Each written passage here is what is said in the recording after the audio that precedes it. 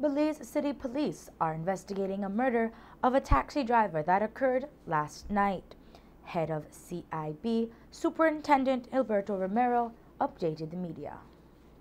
Okay, about 10:15 on Wednesday, the 24th day of June 2015, police personnel visited Carl Huishner Memorial Hospital, where they found Patrick Spencer with a gunshot injury to the armpit and to the arm. He succumbed to his injuries thereafter.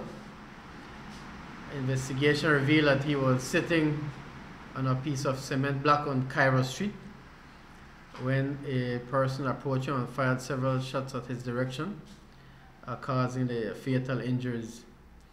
His car was parked at another street adjacent to that street, and he was a taxi driver. We have no motive at this time. Our investigators are on the ground doing their work, and we have no motive at this time.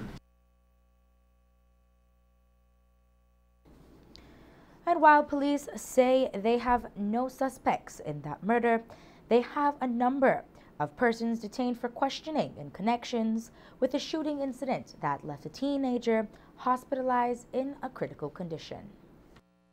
5 police responded to a shooting incident at Magazine Road. They visited the Carl Huishner Memorial Hospital, where they found Ruben Leslie with a gunshot wound to the right leg and a gunshot wound to his forehead. He is listed in a critical condition, and he is at the Carl Huishner Memorial Hospital. Information we gathered that he was going home on a bicycle, and at some point at Magazine Road, somebody came out from behind an abandoned house and fired 2 shots at him, which caused the injuries.